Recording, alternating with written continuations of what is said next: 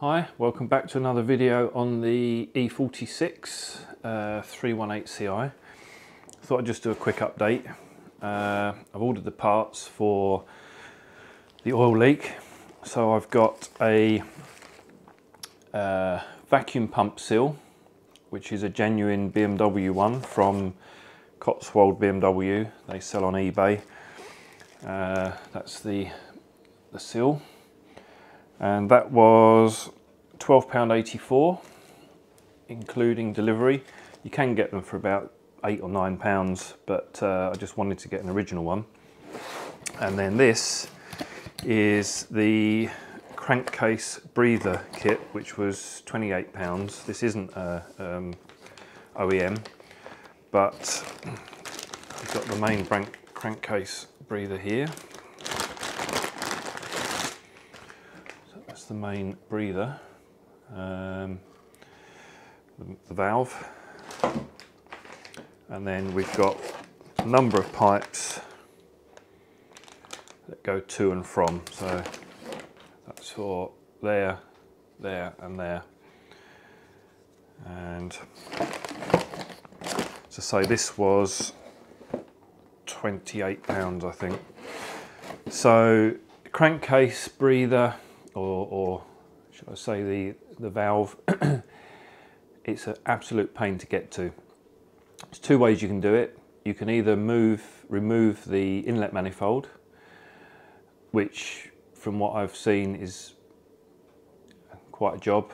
I'll put a link in the description to a really good video from Beamer Zen, who's done quite a lot of work on the N42 engines. The other way is to remove the alternator and the oil filter housing, but that also looks like a pain. So what I'm going to do is I'm going to remove both, because the oil filter housing is also prone to leaking on the sill, and seeing as this engine leaks like a sieve anyway, I thought I would do the oil filter housing sill, which I think from memory, I have just ordered one, but I think it's around £18. And the manifold gaskets as well, the little individual D gaskets. And again, I think that's probably £15 to £20 for those gaskets, and probably well worth doing with the car having done 162,000 miles. The vacuum pump sill, which is the cause of the oil dropping down onto the exhaust, I might as well do that at the same time, because you've got to remove all the scuttle panel and stuff, and that's right down the back of the engine, sort of up near the bulkhead.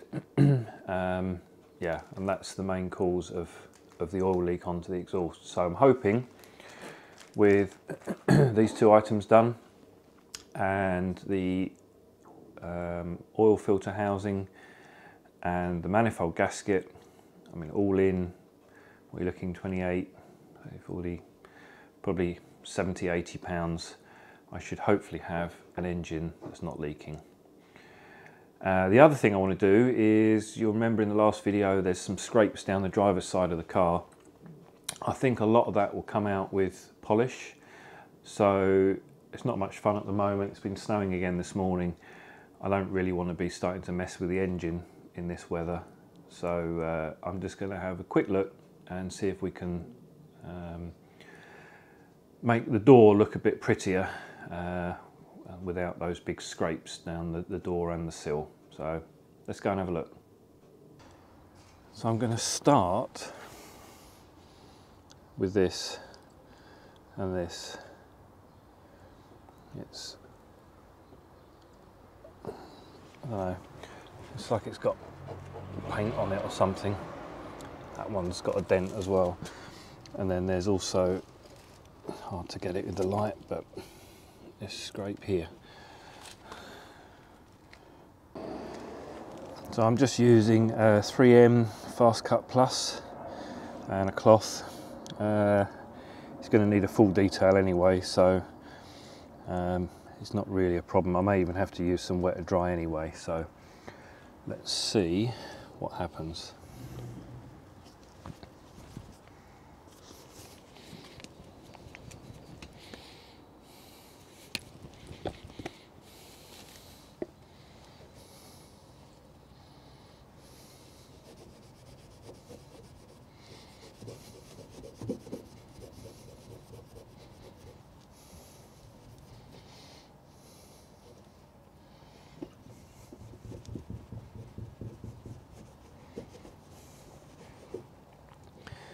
strange, it's almost like a brick dust.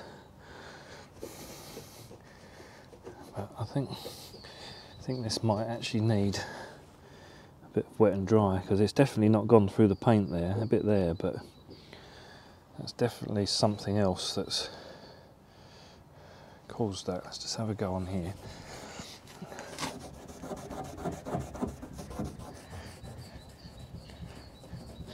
A little bit coming off.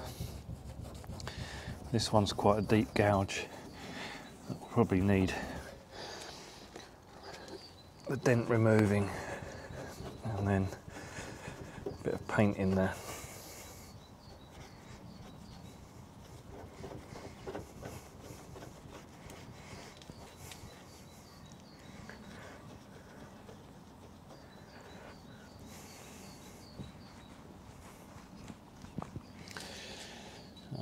Slightly better, but this one's a bit confusing because that's definitely on the top.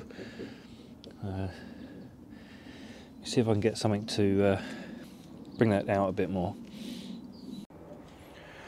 I'm just going to start off with some 1000 wet and dry and just see. Yeah, there we go.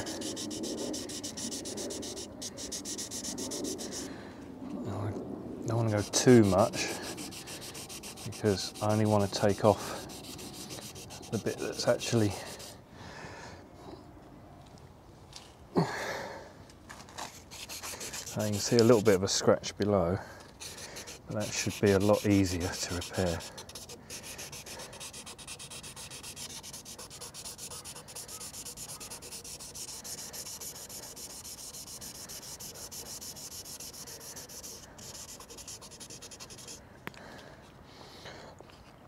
What I'll do is I'll go over it with a piece of 2000 after.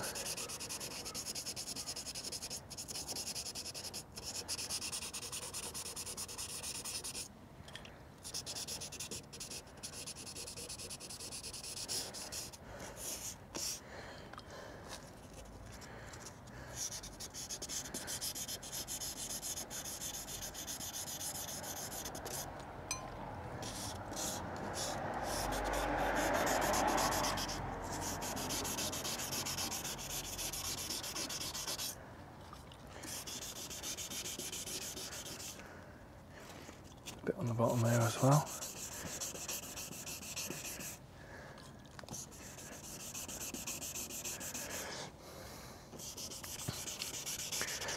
Okay.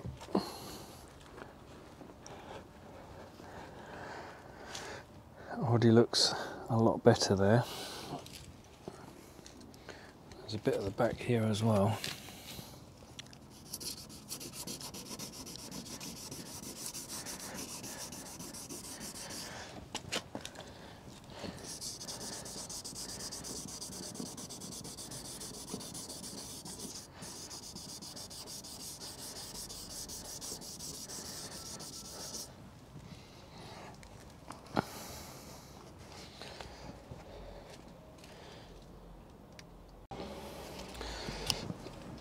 Now I've got a piece of 2000 grit.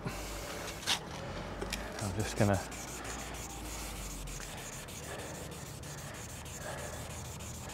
obviously this isn't going to be perfect. Probably doing a hand polish because I could really do with a machine polisher on there, but the main thing is it's got rid of the scratches, not the main scratches there.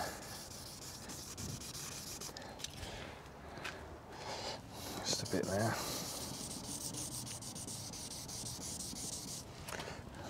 It's just starting to rain.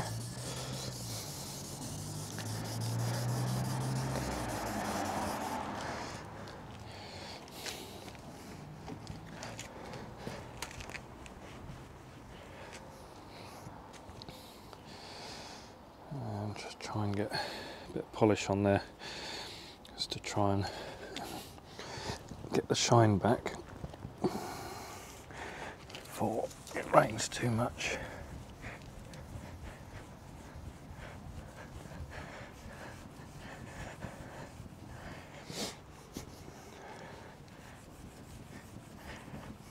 Obviously this is quite a coarse polish, so it is going to need to go over with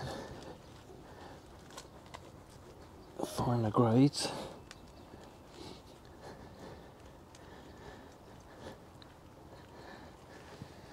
But for now, I just want it to be a little bit less obvious.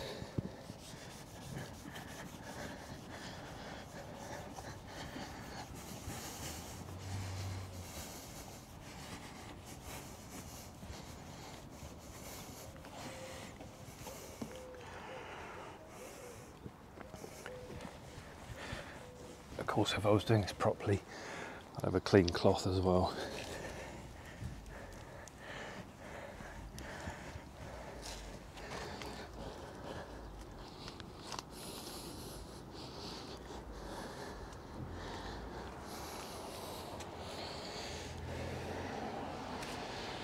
And there we go.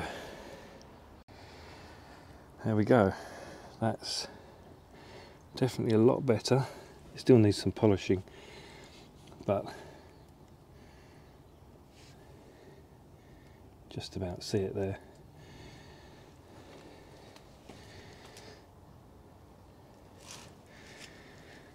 That one's going to need more work. I might even get someone to come along, take the dent out, and then I'll sort that myself. So typically it started raining, so it ended up being a bit of a rush, but I got done what I wanted to do. Just wanted to see whether that main white scratch would come out, and it mostly does, and I think it'll be 90% once I've put a little bit of touch-up paint in, rubbed it down again, and polished it. So next job's get the oil leak sorted and then off for an MOT. Oh, there was 2 advisories on the last MOT. One was for one of the number plate lights. I've checked that. That seems to be okay now, so there's obviously been replaced. And the windscreen. It is going to need a new windscreen at some point. So whether I get that done before or after the MOT, we'll see. But we're getting there.